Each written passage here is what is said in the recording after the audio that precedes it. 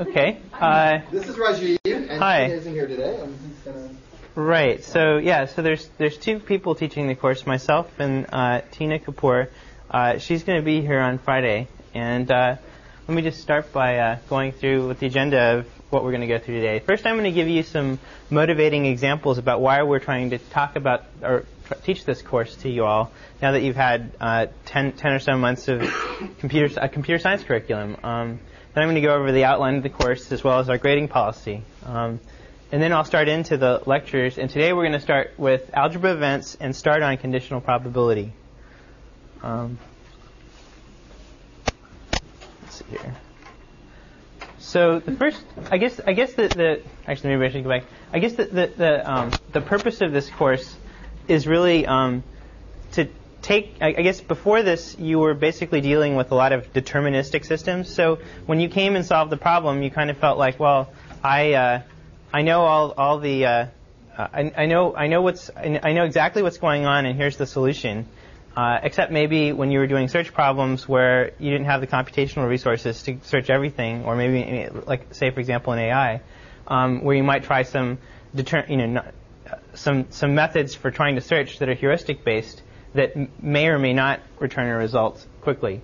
And I think that what's interesting when I took this course at MIT was that for me it's actually been one of the most applicable courses I've ever taken. I apply it in things like when I do my investing, when I do when I do different projects for different people. It always comes up because it's really the dealing with uncertainty is probably one of the hardest things to deal with, in the sense that you don't ever know if you're quite right or whether your algorithm is going to work, but you know that it probably will.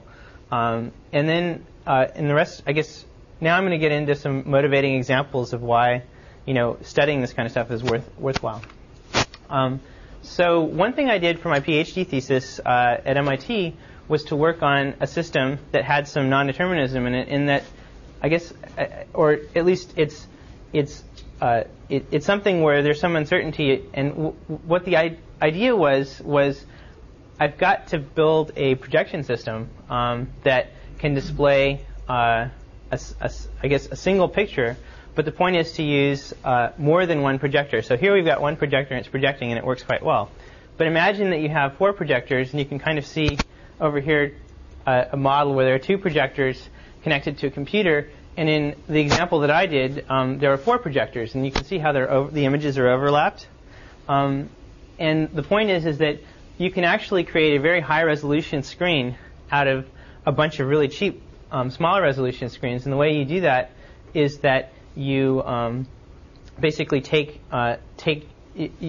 you overlap the images and you modulate the signal going into the projectors such that it creates a corrected image. And below what you see is a image that's actually being displayed on that same set of 4 projectors, but it's been corrected.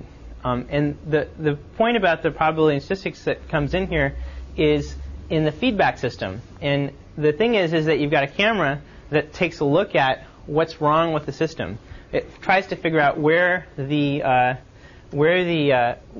projectors are projecting.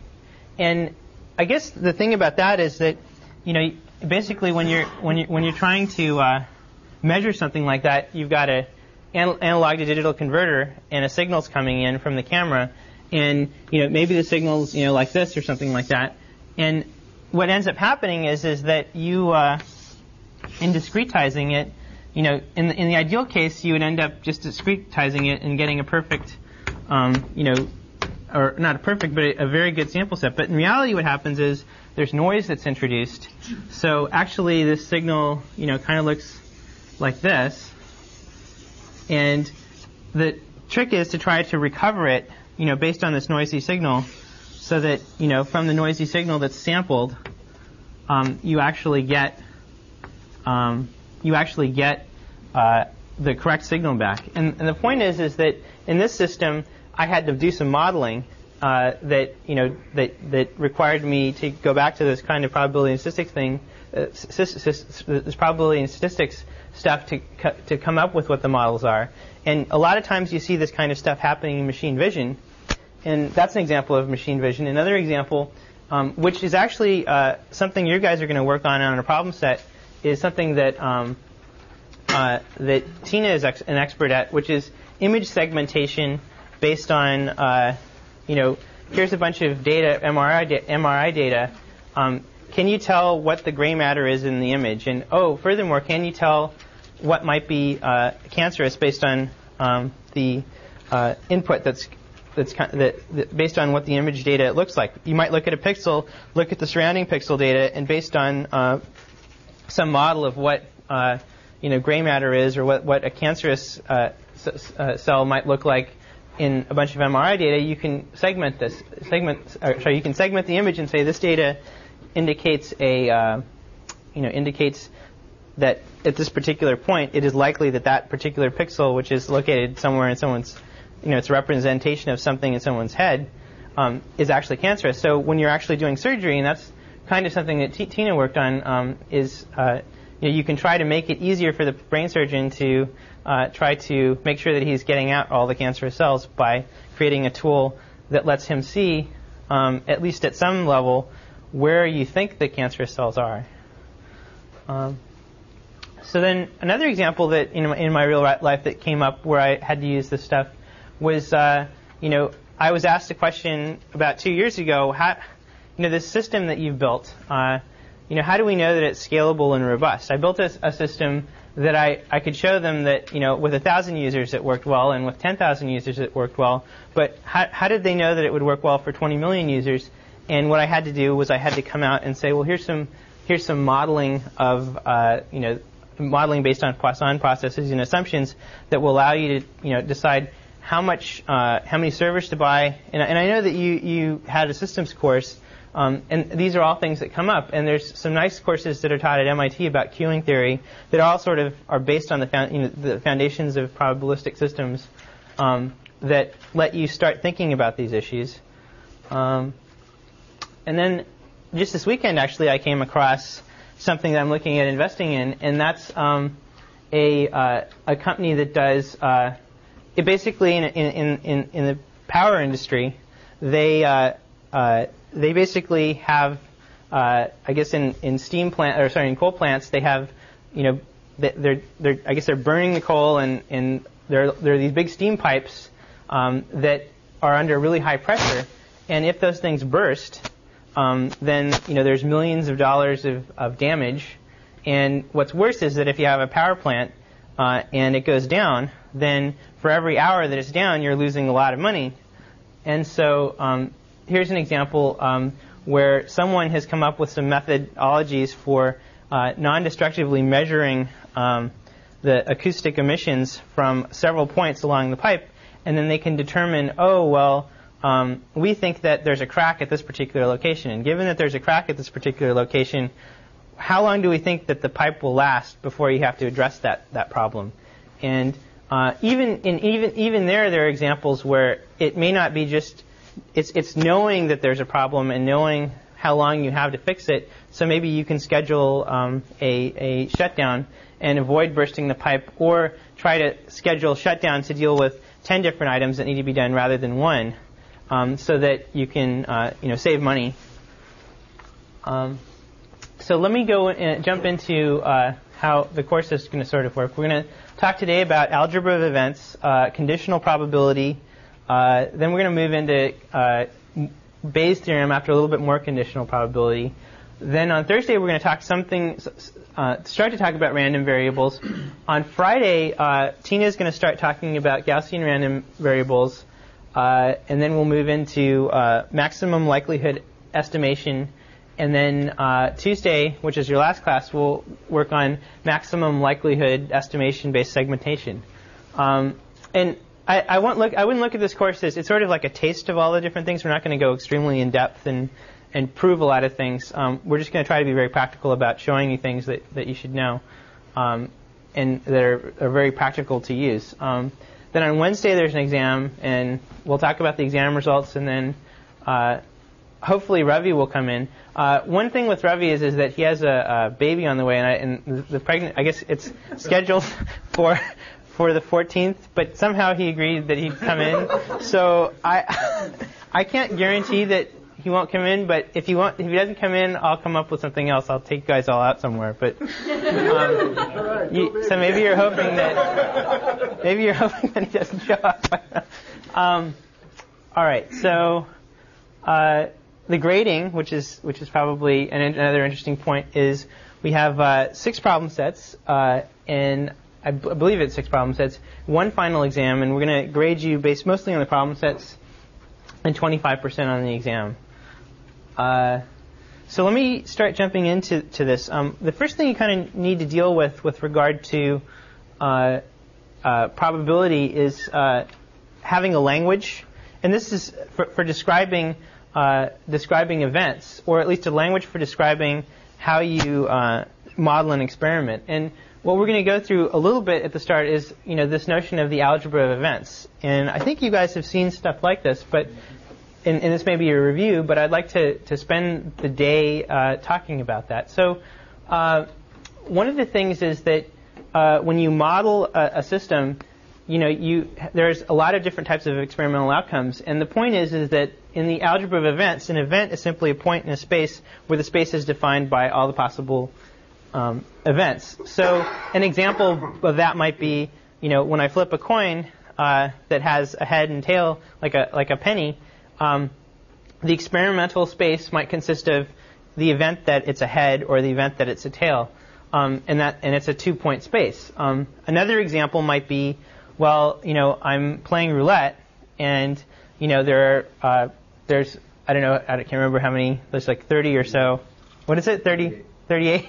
So there's 38 spots, discrete spots, and you have a 1 in 38 chance of, the points are the 38 numbers, and depending upon how these things are spaced, you have a 1 in 38 chance of getting a particular number. And another example might be, which isn't discrete, is having a spinner between 0 and 1, like on a clock, or like having a clock. What's the points are any particular point between 0 and 1, and each point is equally likely. So when we start talking about a set that is kind of important of all the events in an event space, we talk about that and we call it the universal set, and usually you denote that U. The complement of a set of events. So I can say that a set of events is, a bunch of points in the space. The complement of that is all the other points in the space. And there's a set that we call the null set that basically contains no points. Its complement, of course, is the universal set. And then we can move on to the next thing, which you're familiar with, which is simply the intersection of 2 sets of events. An event set A and an event set B. If the set of events are intersecting, then we denote that AB. So it might be if I had a set of events like tossing the heads, tossing a coin twice, and I say, the events, one set of events are the events that it contains heads, and the other one is the set of events which, event set B is the event set where the events contain tails.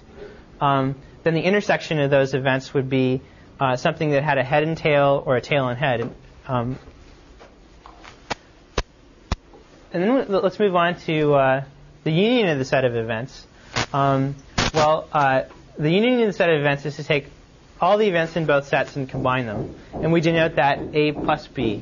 And I think there's some, other interesting notions like the set of events. 2 sets of events in U are equal if every point in A is also in B, and every point of U not in A prime is also in B prime. I guess the point is that if every point in one set is in the other set and vice versa, then the 2 sets are equal.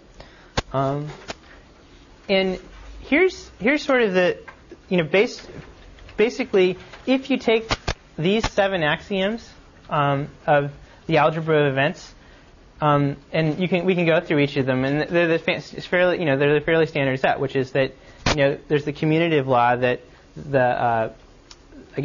I guess the union of A and B is equal to the union of B and A, and the union, and then there's the associative law that basically tells you that however you take the union of these things, it doesn't really matter, what order you do it in. And then there's the distributive law that allows you to distribute, and then there's some more. One of the ones that's kind of interesting is the De Morgan's law. Have you guys seen? You've seen De Morgan's law? Okay, so that's one that applies there too. And I think on the problem set you'll see a lot of application of that in proving some of the relations that you use. And then two fairly straightforward ones are that the intersection of an event A and its complement is the null set, and the intersection of the set of events A and the universal set is the set itself A.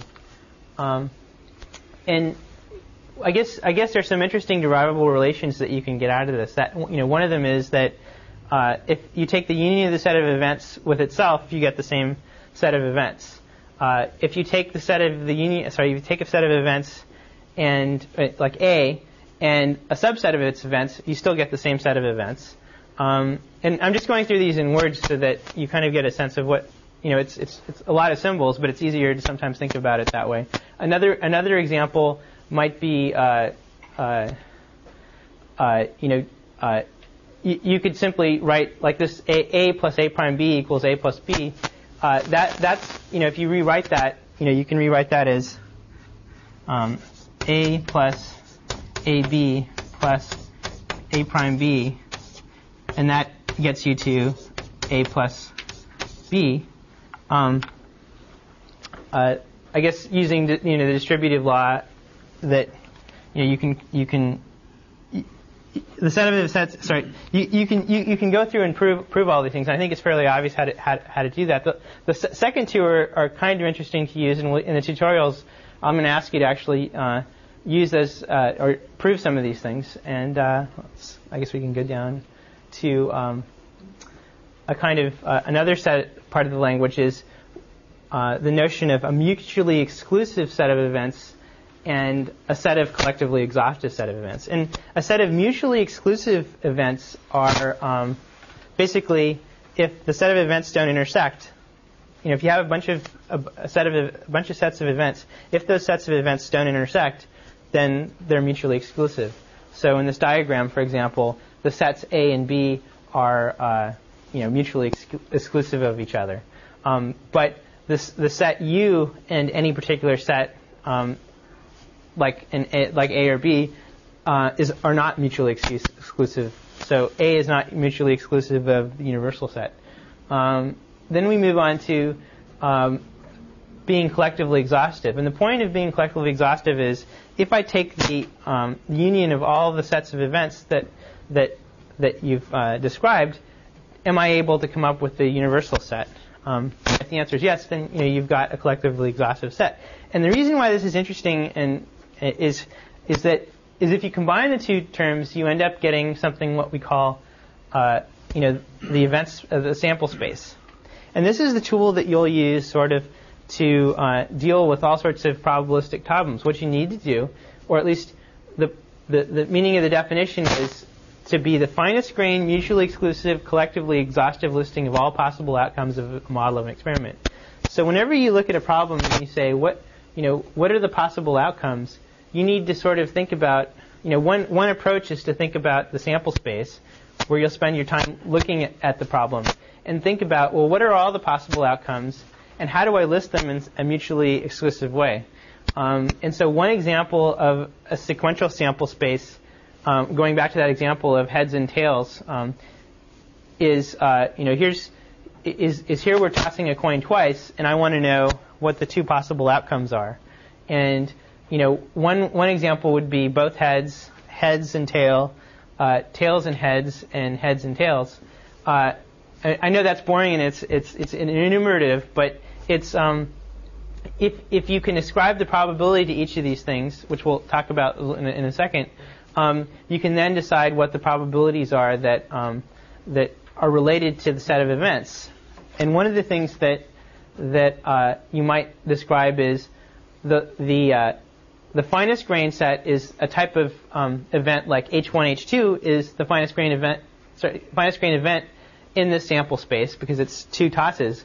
But if I ask you, the set of events where the first outcome is heads, that actually isn't the event of H1. That's not a that's an event, but it's not a finest grain event. So if I said if I asked you to describe the event space in terms of H1 and T1, that does in fact cover the entire space. It's collectively exhaustive, but what it's not is it's not a sample space because it's not finest grain. And I guess the point is that the finest grain point is where you stop. Sometimes that's useful, sometimes that's not, and it just depends on the problem. So moving on from the algebra events, now we've got these points in the space. The next thing is to come up with what's called a measure for it, and in fact we want to call it the probability measure. And from these three measures of events in a sample space, you can actually come up with some notion of a measure that you assign to the space, to a point in the space. And as long as that value and all values with regard to the other values in that that are ascribed to the points in the space correspond to these three axioms, then you in fact have a valid measure and a value in valid numbers for those measures.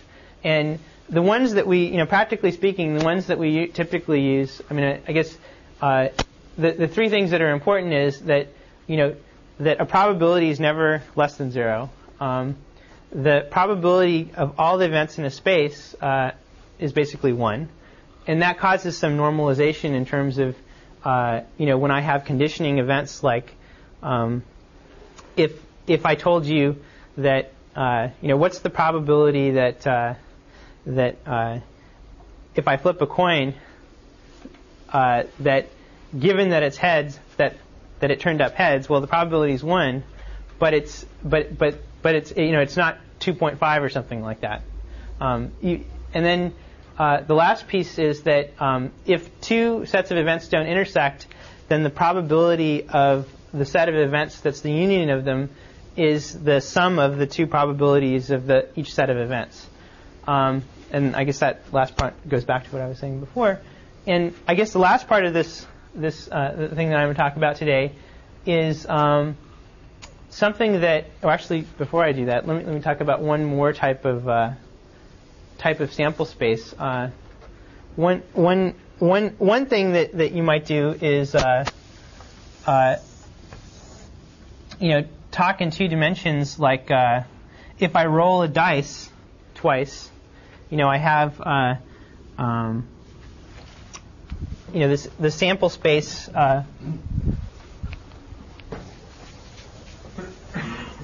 Let's see, if I have a set of events x1, x2, where x is x sub n is a member of is a member of 1, 2, 3, 4. Let's say. So let's say that it's a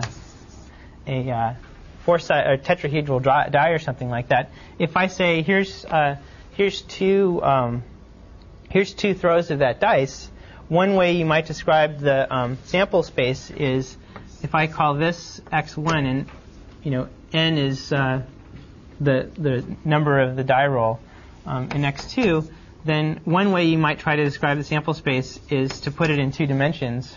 Or if it's 10 things and you do it in 10 dimensions, 1, 2, 3, 4, then these are all the valid sample points.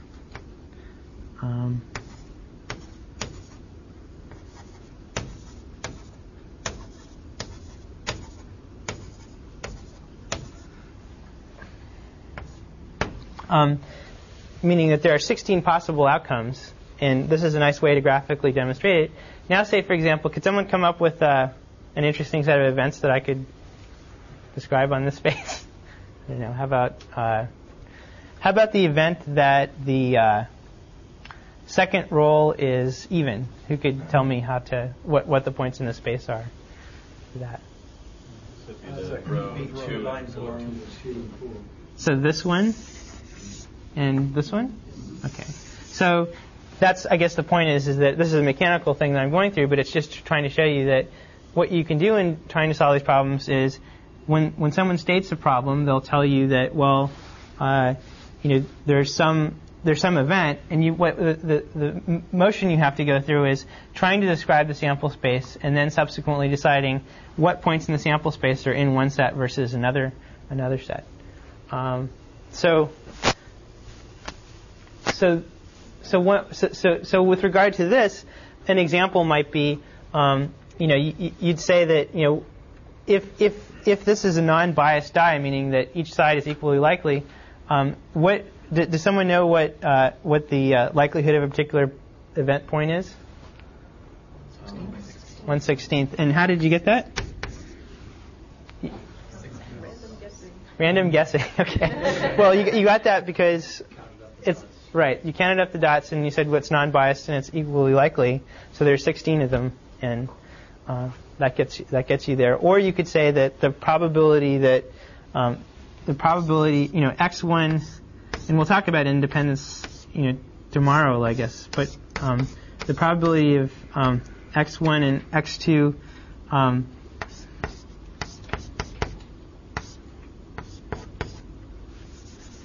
I guess, let's see.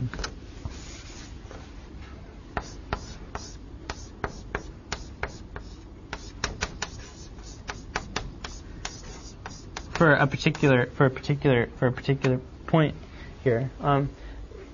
So I guess the last thing I'm going to start to talk about today is the notion of conditional probability and give you an intuitive taste for that. So here's an example where there's this notion of getting having a sample space and then getting some extra information and using that to determine what points are or are not valid anymore. So, for example, one thing that you might say is, what's the probability given that the second what's the probability given that the second roll isn't even? So we know that it's not in this space or this point space that that you get a 1 and a 1. X1 and x2 equals 1, 1. So what's the probability given that? Probability of 1, 1 given that x2 is odd, or that it's not even. And the way that you sort of do that is you say, okay, well, these points aren't in that space, but these points are. So so there's only 8 of them, and since each of these is equally likely, there's a 1/8 chance that they'll be that you'll get that. The other thing that I wanted to sort of talk about in terms of an intuitive understanding of this is that basically the probability that A given B, it's equal to the probability of the intersection of A and B divided by the probability of B. What's that really saying is that the probability of A, let me go over here, given B is, let's see, if you look over here, if I say what's the set of events given B it's this set of events, right? Meaning that, the B is this thing inside here. So the probability of A given B is, well, the set of events is B, and the set of events A are over here. So that what you do is that the valid set of points is here. So we're normalizing out from the intersection of A and B, which is this piece, is being normalized out by the area of B. Do people get that, or is there anyone that doesn't get that? Because I'd be happy to go over it, because I think it's one of the most important points about probability is that these conditioning events, it's just actually normalizing out the fact that you got rid of those events. And to be honest with you, that's actually all I prepared for today's lecture. And tomorrow I'll I actually think this is sort of a bit to chew off of, in the sense that later today at about 1, I'd like to go through some problems with you and have you do the problems, and I have some solutions, and we'll talk about how those are being solved. So that's it for today. Can you tell us a little, what is it you do? Oh, what did I do? Oh, boy. A little intro. Oh, I'm sorry. So what do I do? Well, I'm actually someone who runs Photo.net. I used to work with Luis, who was teaching. He's actually moved on to IBM. What's that? What's that? Good move. Sure. And I also am sort of, I in the past I used to be I did my PhD at MIT in electrical engineering and computer science. And while I was there, I worked on instant messaging, meaning that I started a company that I sold to Microsoft that basically forms the basis for their instant messaging architecture. And so I was there for a little while, helping them implement that. And then I came back and started working on Photo.net with everyone. And my wife Lisa is back there, so you might ask her what I do. And the other thing that I spend my time doing is investing in startups and looking at different kinds of opportunities. So that's kind of a little bit about me. I don't know if that.